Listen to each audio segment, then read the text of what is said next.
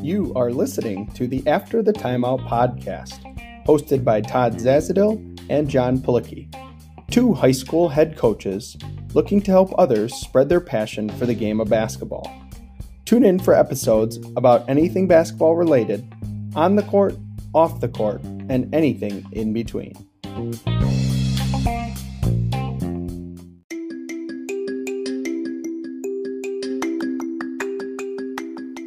We at the After the Timeout podcast would like to take a full time out to talk about VREPS basketball. Coaches, do you get frustrated by how some players just cannot seem to learn your offensive system? Are you spending countless hours teaching your offensive system to your team just for them to forget by the next practice? You should check out VREPS. VREPS was founded by basketball players and coaches to create tools that make learning plays easily a reality. VREPS allows coaches to turn their 2D playbook into a 3D interactive video game that players can watch on any mobile device on their own time. Don't just have players watch film, have them live it and control the players so that they have a better, more efficient learning experience. It's free to try. Go to vreps.us to sign up today.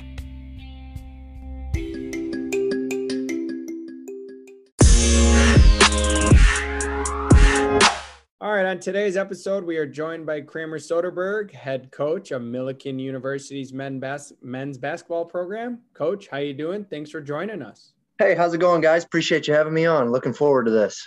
Thank you. So we always like to start with a segment we call the opening tip. It's just an opportunity for our guests to kind of get loose, be themselves. So we wanted to start with you. You're an author yourself. But we want to know from you, what's one of your favorite books that you've read on coaching or leadership that you've used in helping you in your journey? Sure, that's a tough question. I'm a big reader, love to read. I'd say probably the biggest one from a coaching perspective that I've really latched onto was Chop Wood, Carry Water by Joshua Medcalf. That one was really, really important for me at the time that I was reading it because I read it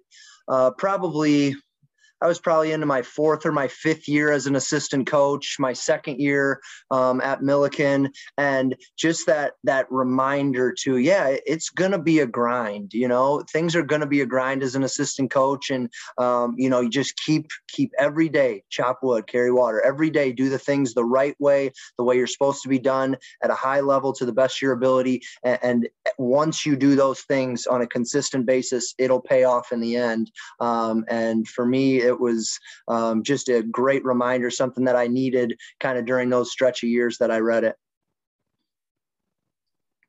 So I guess we want to also start off with giving you a chance, since you're an Illinois guy like us, to kind of plug your program. Tell us about what you guys got going on, and also kind of talk about the CCIW in general and what makes it such a great conference. Because I know people from the Midwest know. Right. But maybe people from outside, of our, Midwest area wouldn't know that the CCIW is one of the best conferences in the nation.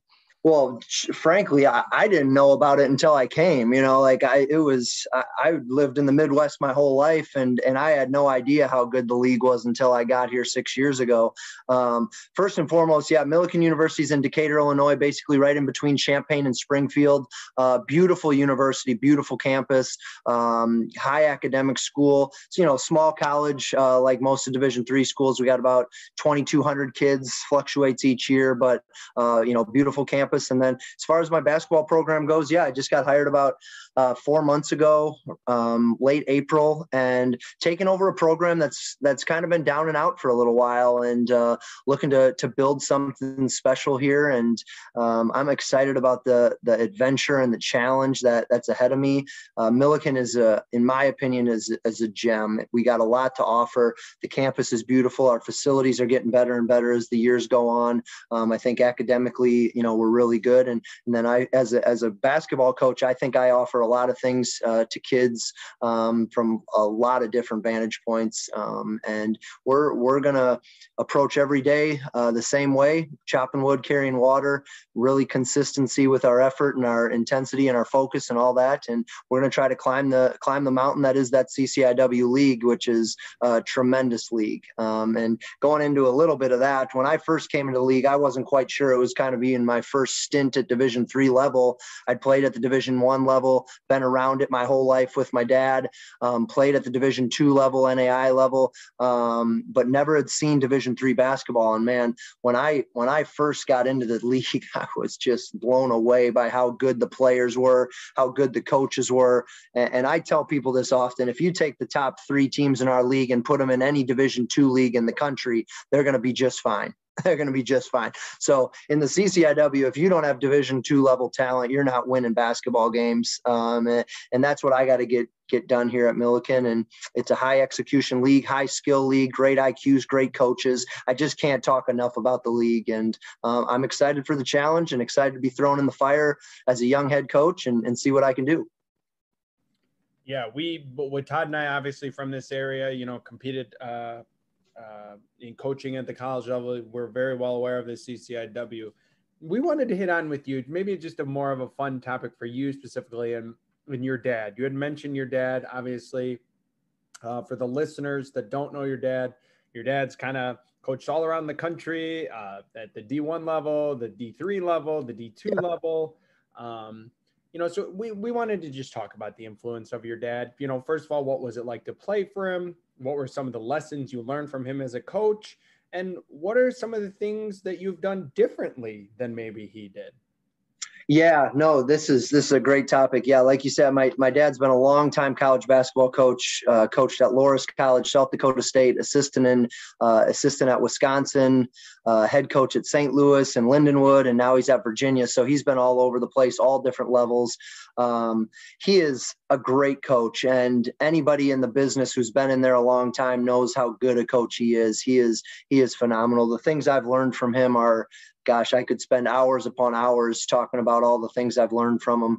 A few things, that stand out right away is one, doing it the right way, and my dad, in a business that is, to say it lightly, made up of a lot of people who don't do it the right way. A lot of people who bend the rules and go around, sneak around corners and whatever they got to do. My dad has done it the right way at high level college basketball his whole career. And I was thrilled when he got rewarded for that and winning a title with Virginia.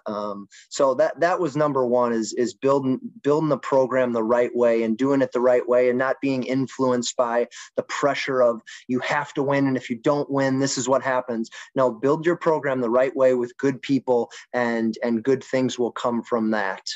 So I would say that's kind of first and foremost, doing it the right way is what I learned from him. From a basketball side of things, I think one of my dad's greatest strengths as a basketball coach is his ability as a game planner. He was a phenomenal game planner, especially a defensive game planner, and his preparation for games and his ability to find out what his opponent's strengths were and then creating a plan to stop those strengths. He was just really, really good at that. And I remember as a young kid, just sitting on the floor, watching him watch tape, watching him prep game plans. And those are things that I've taken away as a basketball coach from an X&O standpoint that I think are going to be very useful.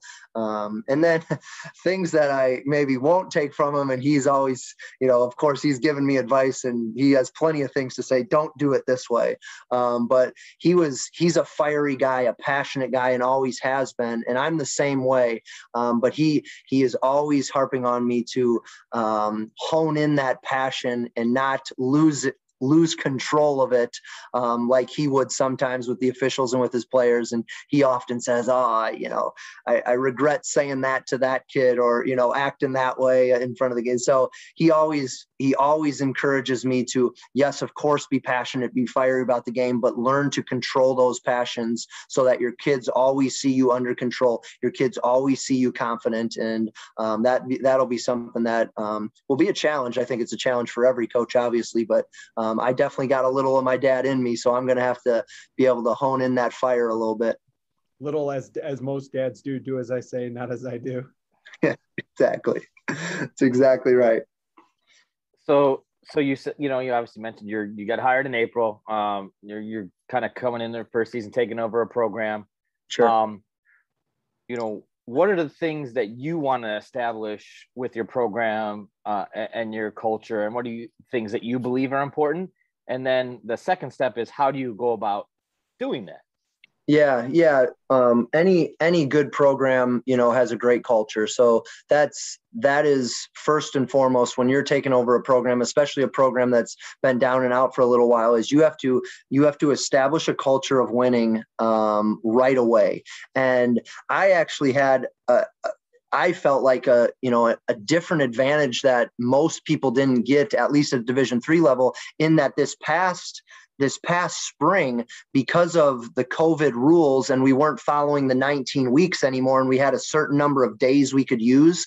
After the season was over, I still had like 20 usable days that we were able to use in the spring. So for me, that was pretty nice after I got hired, that normally I wouldn't be able to get in the gym with our guys and start establishing that culture until the fall. But I was able to do that with all of our guys who are returning. And I think that was a major benefit for me in the program, in that I was able to establish with those guys, this is how we are going to practice. These are, the established cultural rules. This is how we're going to act. This is how we're going to perform. This is how we're going to, be teammates, and the level of competition, all that stuff that you don't usually get to establish until the fall. I got to establish in the spring so that my returners can help me establish that with my young guys who come in now. And that was really beneficial for me. And like you said, if you don't establish a culture of winning right away when you take over a program, nothing else that you do matters. X's and O's don't matter. The type of talent doesn't matter. You have to have a great solid foundation, and then everything else will come along with it. So that's the goal, and we're heading in the right direction. That's for sure. So let's kind of take that a step further, and now kind of, that the process of the system install when you take over the program, the process of evaluating players, scouting opponents. How do you kind of start to go about, Todd and I, have been head coaches and kind of have our own ways, but for you, how do you go about the process of that install, evaluation, scouting, all those extra things?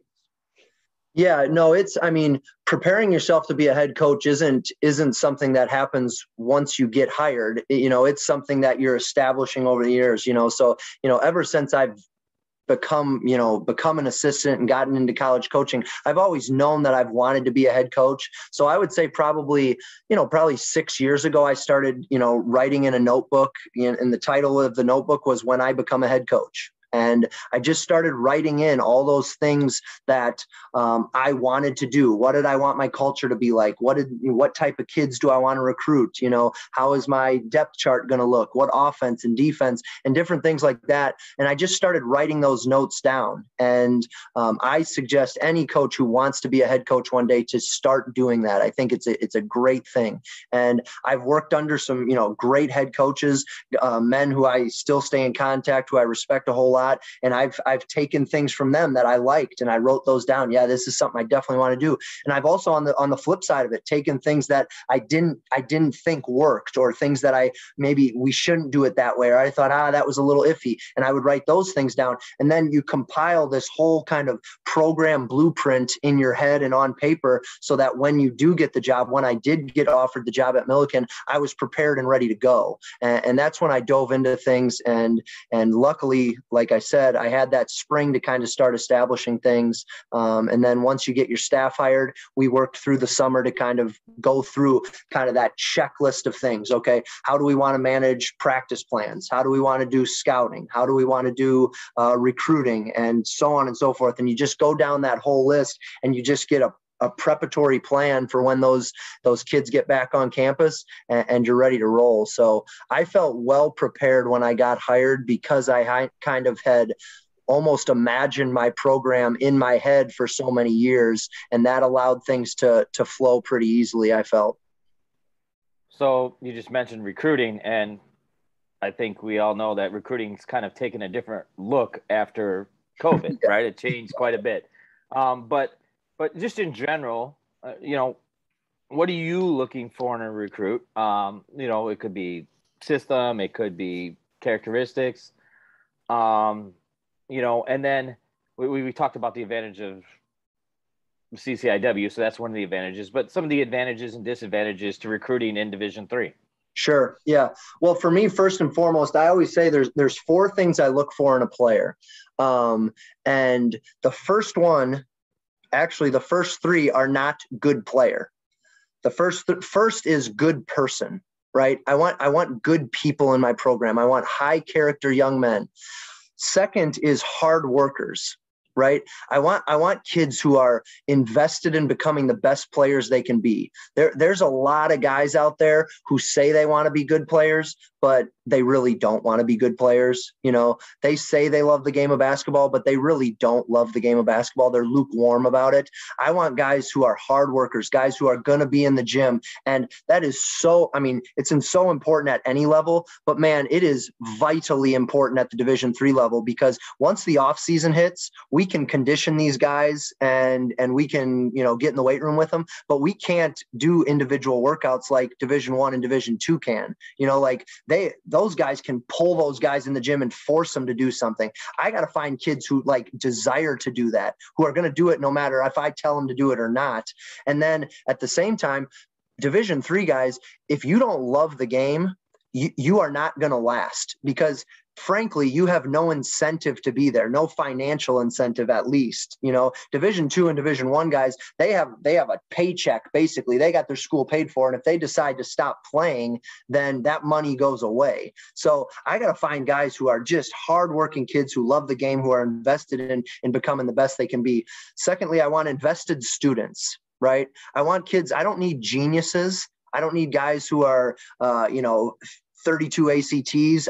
That's great, but I don't have to have them. I want kids who just care about getting a degree. They don't have to be brainiacs, but they do have to care about getting their degree. And then finally, fourthly, I need great talent. So those are kind of the four characteristics of guys that I look for. And talent is so important, especially in the CCIW, of course. But I think if you neglect those first three and only focus on the talent, you're going to end up eating it anyways.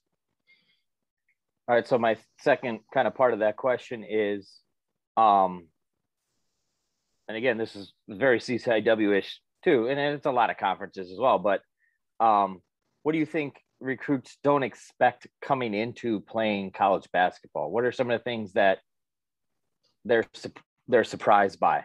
I mean, you mentioned some of them a little bit in your answer, but sure. What are some of those other things? Yeah. Okay. So I tell almost all of our recruits, and I get a lot of questions from parents and, kids. Okay. What's the biggest challenge that I'm going to have to face going from high school to college? I always say that I think there's two major challenges. One of which is the physicality, speed, and athleticism of the game. I think that is such a big jump from high school to college, no matter what level you go to. And especially if you've watched a CCIW game, it's a man's game, boy. I mean, it's physical basketball. I mean, there are some dudes. There's some dudes, big guys, the juniors and seniors play. And if you aren't a man in the weight room, you are not going to be able to handle yourself on the court in the CCIW. And it's just a physical league. And I love it. It's got a Big Ten feel to it, in my opinion. I think the CCIW is the Big Ten of Division III basketball. So I think that's kind of the big thing is strength, athleticism, quickness, speed of the game. All that stuff usually takes kids a little bit of time to get used to. And then secondly, I think at the college level, I think most high school kids don't realize how focused and intense they have to be all the time. I think a lot of high school kids, especially the good players, they can get by with being locked in for spurts, being locked in for a 2-minute stretch and then kind of taking a break and then another 2-minute stretch. But at the college level, if you take a break, if you take a breath, if you lose focus for 30 seconds, you're going to get hurt. You're going to get backdoor cut. You're going to get beat off the bounce. You're going to whatever. You're going to make a mistake. So I think a lot of our young kids, and they see it right away in practice, is the pace of practice and the level of intensity all the way through from start to finish. And those are the two major things that I've seen most high school kids struggle with, is strength and athleticism, speed of the game, and then that ability to stay locked in, focused, and intense for the duration of a practice, a game, a film study, whatever it may be. Yeah, no doubt. So I wanted to talk to you about your transition, assistant coach to head coach. Mm-hmm. Obviously, you wrote down in your journal and you prepared, but writing it down and visualizing it is different than getting in the actual head coach's chair. So, as you're transitioning here and you're learning and you're building your program, what are some of the differences you've learned between moving from that assistant coach chair to the head coach chair? Yeah, great question. I'm in a pretty unique situation that you don't necessarily see very often, in that normally when an assistant coach takes over for the head coach at the place he's been, right, the program had been very successful beforehand. So I'm in a little bit different situation. So it's kind of unique in that, I was the assistant coach under the past two head coaches here.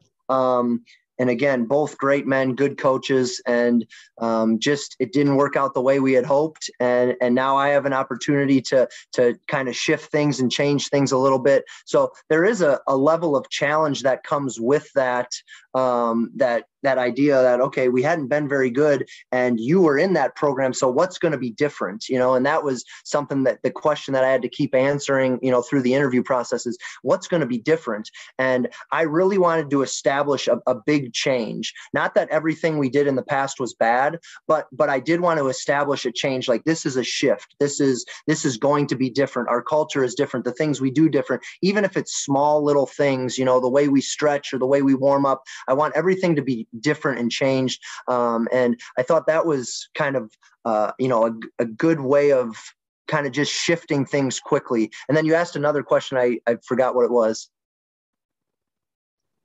No, just, even more the differences, like, okay, what are you realizing now that you were an assistant, but now you're a head coach and you're like, you know it, but you don't realize it, right? Absolutely. Yeah. And I've growing up as, the son of a head coach, my dad was a head coach most of my life. I know what head coaches go through, but I had never experienced it personally. And instantly, once I became a head coach, I knew the major difference right away. And I've told many people this is, as an assistant coach, when you're in the office or at the gym, you're the assistant coach. But when you go home, that light switch turns off and, now you're a husband, father, and you're just kind of doing your own thing. You can kind of forget about the program for those few hours.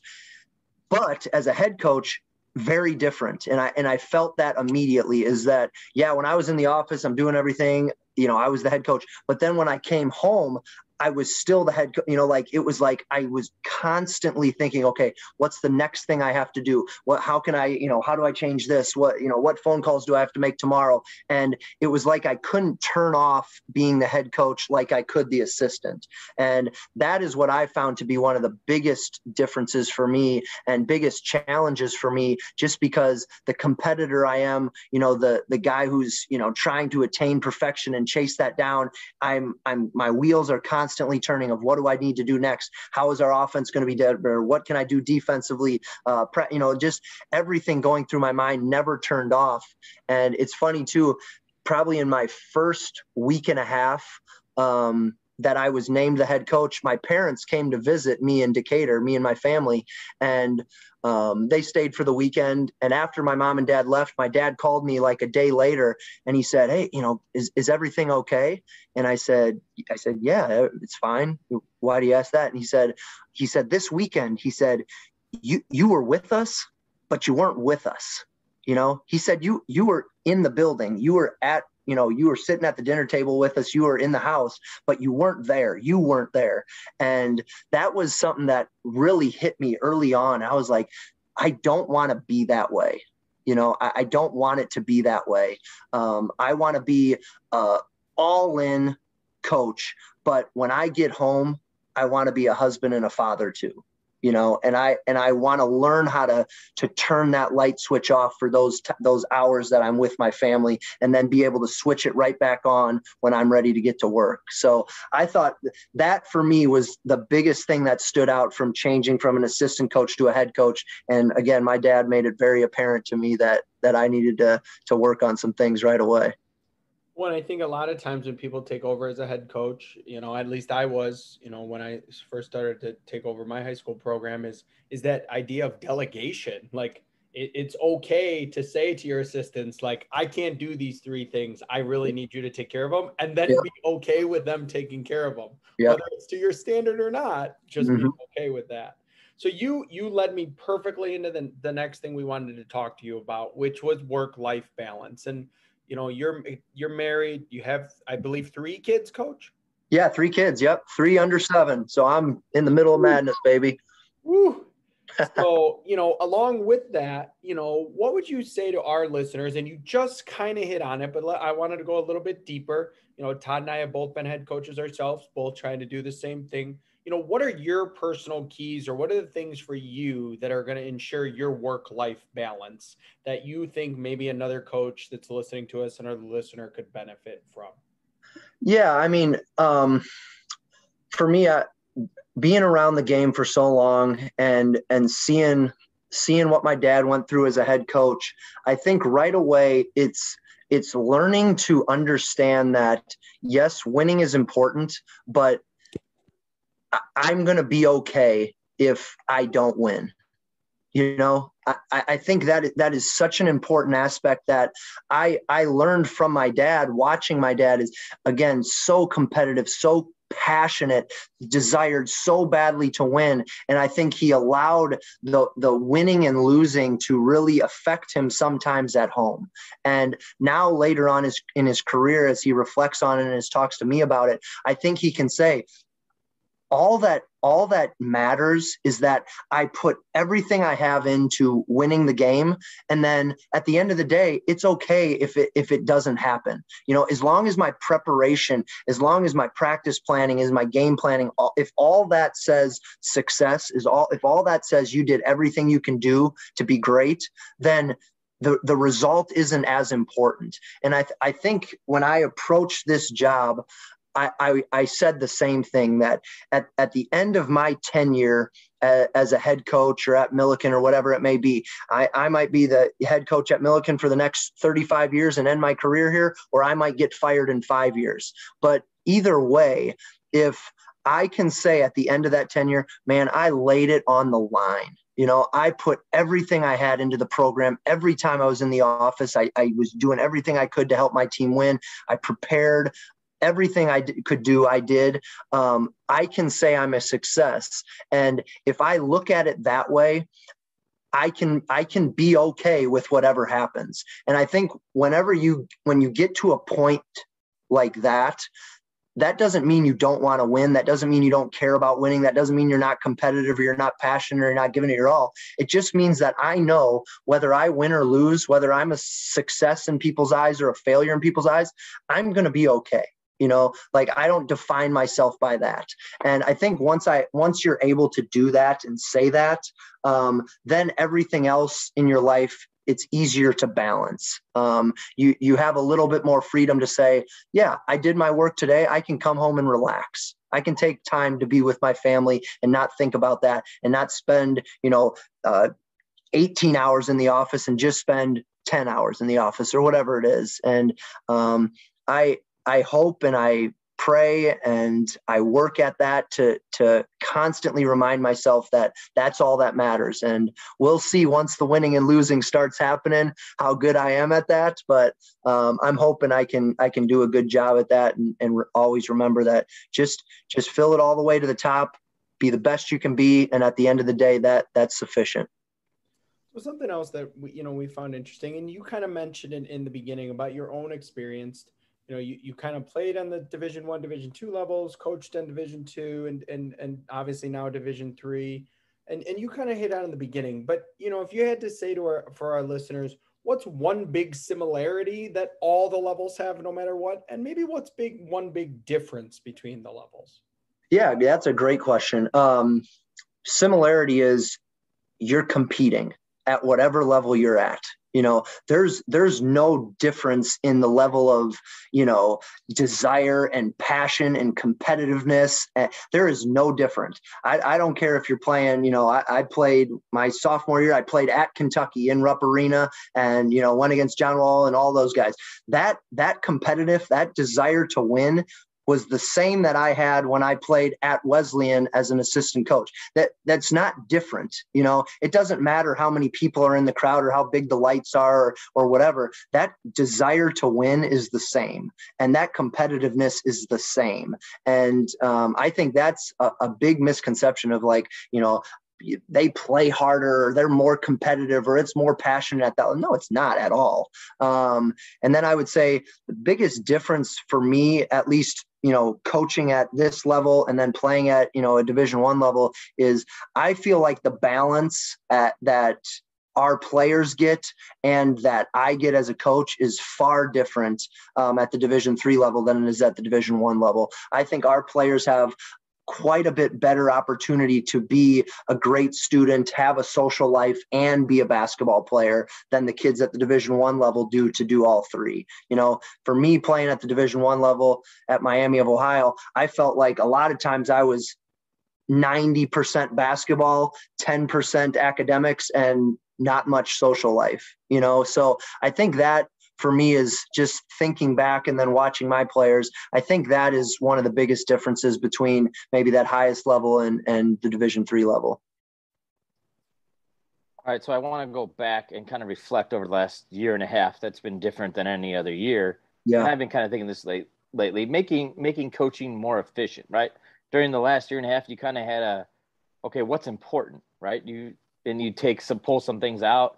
So I wanted to talk to you about what have we learned over the last year, and is there some things that coaches can eliminate, right? Based on looking at, okay, we only had this limited amount of time over the last year and a half.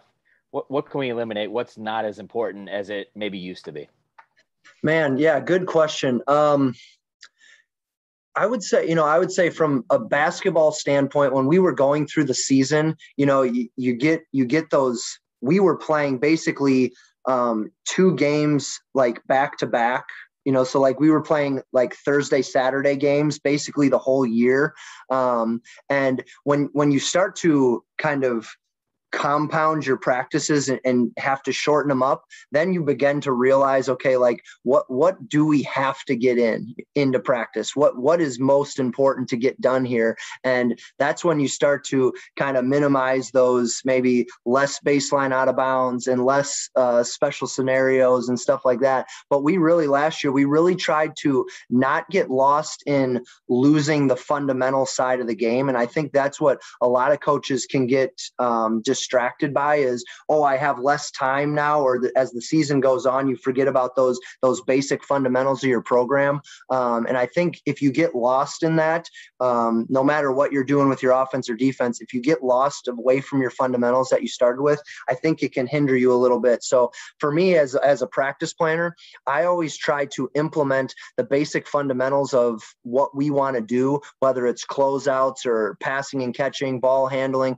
I try to implement those, especially later in the year, as much into the warm up as I can, because everybody's going to warm up. All coaches are going to warm up. And a lot of coaches will do okay, let's do the 3-man weave. Let's do the layup lines. And those are all fine. But I think there's ways to implement, fundamental drills that everybody's doing at the beginning of the season and implementing those into your warm ups so that you're almost killing 2 birds with 1 stone there. And then, man, from a logistical standpoint, I don't know. It's hard to kind of manage that. For us, the recruiting was very difficult. Not being able to see kids in person like that. That was a challenge for sure. But I think at least, and maybe I'll jump to a recruiting standpoint, because we had less time and there were less games and less players to see. I think at least last year for me, I really honed in my recruiting to a smaller pool almost.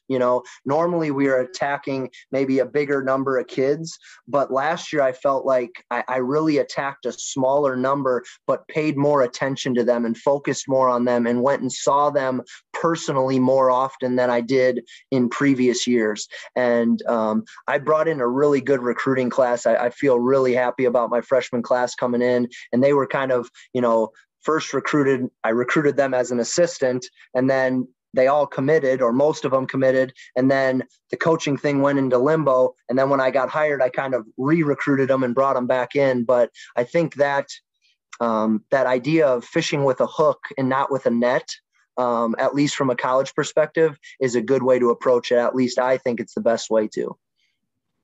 So we like to finish with 2 segments. The first one we call 30-second timeout. As we joke with coaches all the time, there's no official in your timeout telling you your 30-second timeout's over. So it's a rough 30. But it's your platform to talk about anything that you want to talk to our listeners about your program, or for you, your books, or something you're passionate about outside of basketball, or another organization or charity, or a story you want to share, or a unique topic. But the floor is yours, 30 seconds, anything you want to share. Great. Yeah, for me, I mean, right off the bat, thinking about, something that that's important to me, or that's, I'm very interested in. My faith as a Christian, I'm a cradle Catholic kid, and that I kind of have my own little ministry that I got going on as a Christian speaker, as a Catholic speaker. And I wrote a book, as you mentioned, called Fill Your Cup for Christ, a spiritual journey sown and grown through sports. So that's kind of something that I've invested time in, and it's reaped a lot of fruit for me, and something that I care a great deal about. And never thought I would become an author, because I'm not a very good writer, but I attacked it anyways, and it's turned out to be great, and I've had so many positive responses on that. So anybody who is interested in the Christian Catholic faith, and wants to learn a little bit more about that with a sports theme to it and an easy read, you can find that book on Amazon. So that's something that I'd love to mention. I appreciate you allowing me to do it. All right, last segment's quick hitters, just rapid fire questions. Okay. Could be basketball related, could be super random.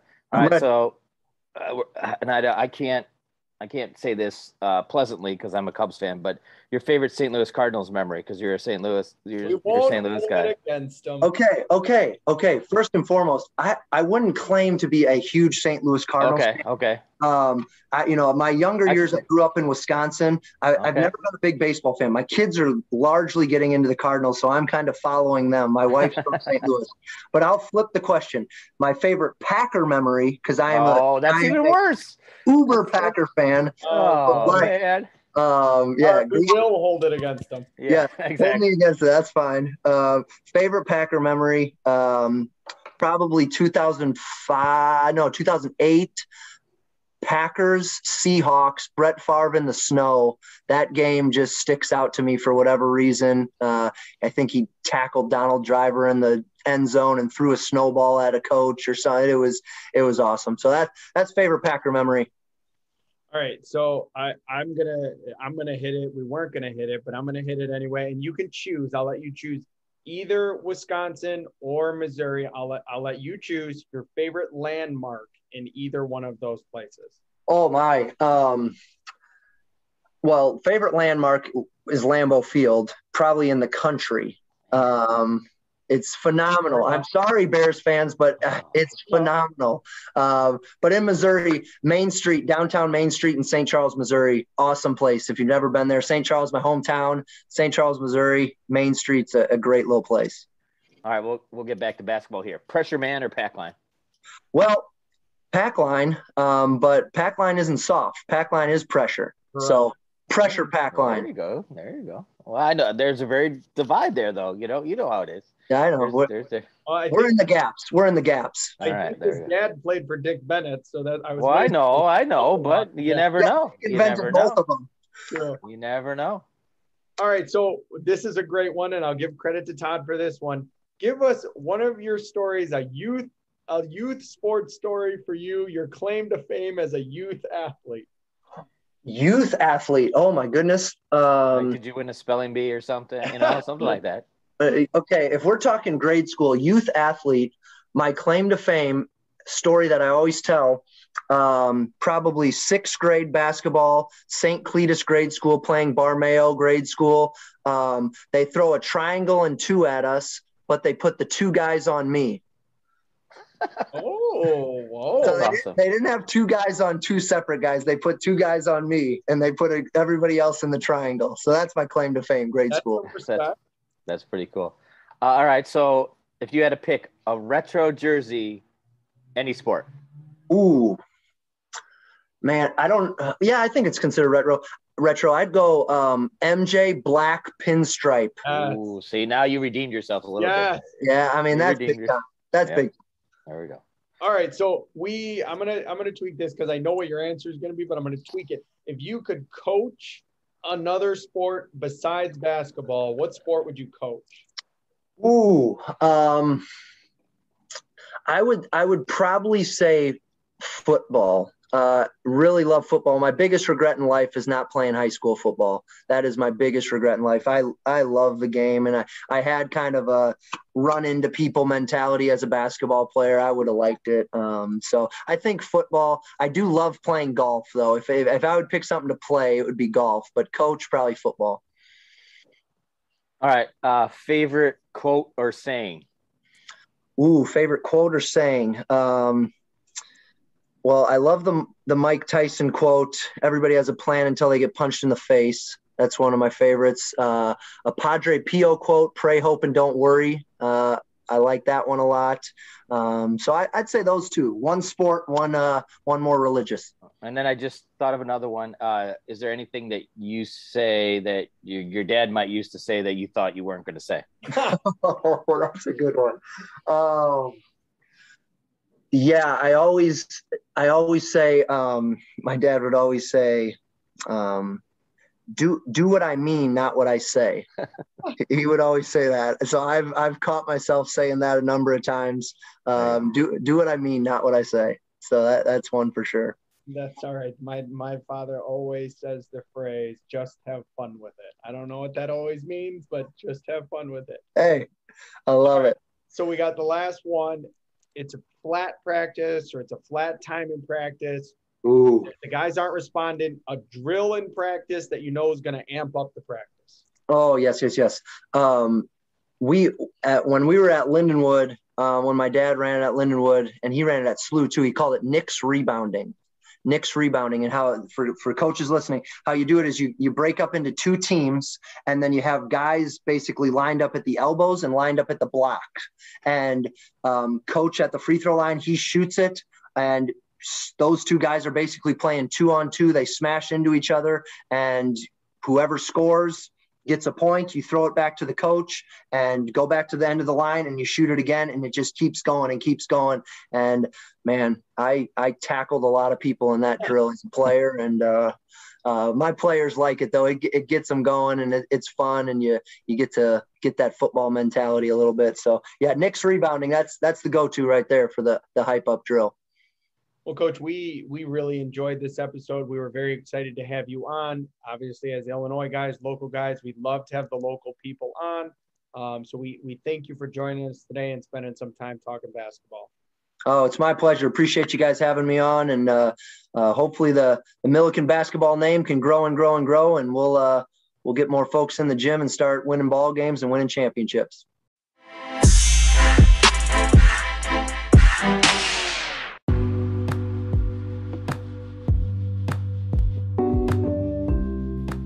Thank you for listening to another episode of the After the Timeout podcast, hosted by Todd Zazadil and Jon Plicki. For more show content and upcoming episodes, follow us on Twitter at After the Timeout, or subscribe to our podcast for upcoming episodes. For show inquiries, you can email us at afterthetimeout@gmail.com. You can find all of our previous episodes on Anchor, Spotify, Breaker, Radio Public, Pocket Cast, Google Podcast, and Apple Podcast by searching After the Timeout. We appreciate you listening. Tune in next time for more basketball content on the court, off the court, and anything in between.